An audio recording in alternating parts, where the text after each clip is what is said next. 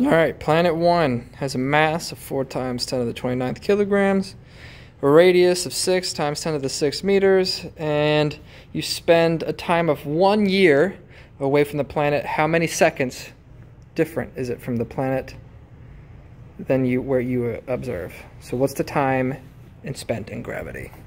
What's the difference in time?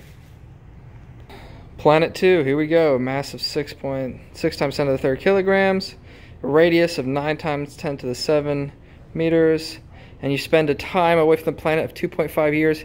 How many seconds difference? How many minutes difference now? So we go from seconds to minutes. Now we're on planet 3 here.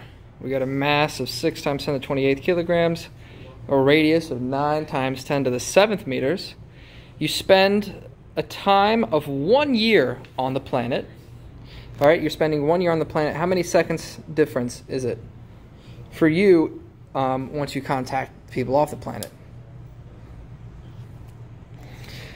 Last but not least, we got planet 4. 9 times 10 to the 29th kilograms, radius of 4 times 10 to the 6th, with a time spent of 100 years observing it. How many seconds difference? How many days difference? Good luck.